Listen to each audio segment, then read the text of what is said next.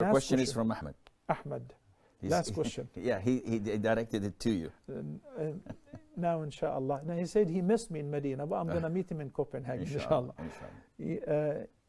Answer Ahmed and answer me. I want to know, how can I guarantee success both in this life and in the hereafter? There are many ayat in the Quran which talk about success. Take for instance, قَدْ أَفْلَحَ الْمُؤْمِنُونَ. Right away, people think قَدْ أَفْلَحَ الْمُؤْمِنُونَ in the hereafter.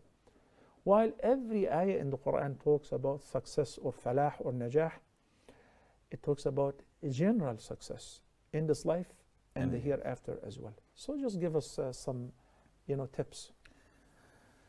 If you want to be successful in this life and in the hereafter, you have to submit your will to Allah Azza wa Jal. You have to acknowledge that Allah Azza wa Jal is your creator. He's the giver of life, and He is the provider. You have to trust, rely, and depend on Allah Azza wa Jal. And you have to follow the means that Allah has created for you to take. So you have to work, you have to learn, and above all, you have to cleanse yourself inside and out.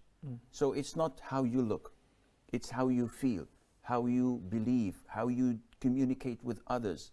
And you need to surround yourself, and this is extremely important in this day and era where we live. With a good peer. You need to have good companionship.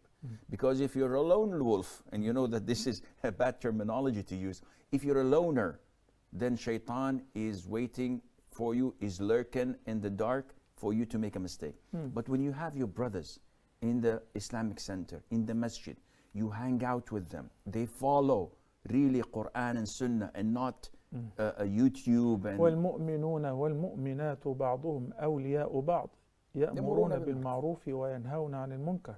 71 at-Tawbah. Yes. Correct. So you have to have this. Once you have this environment and you start to learn your religion, don't be a ball people play with and toss it from one place to the other. Learn your religion, learn your Quran, let the Quran in your heart, always on your mind, always in your tongue. Remember Allah. Learn fiqh, know how to pray, how to fast. Learn akhlaq, how to deal with your parents and with your neighbors and with your colleagues. You, my friend, will be successful. Allahu Akbar. May Allah grant us all success, Sheikh.